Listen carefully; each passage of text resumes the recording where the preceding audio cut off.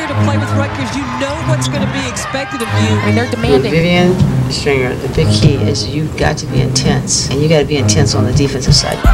Rutgers under Vivian Stringer has been a national power. No matter what kind of team they have, they're going to come out and play. We do know that we can compete with the best of competition. Brutal non-conference schedule. Did you have a chance to beat Georgia? Yes. In the Big East, it's never easy. We definitely want to be in attack mode. You've got to go in and play. But good things have got to happen when you're attacking. Rutgers down to just 9 players. The vast majority of players are freshmen and sophomores. She has her star, the senior Brittany Ray. So with that said, I think that there's a lot of hope.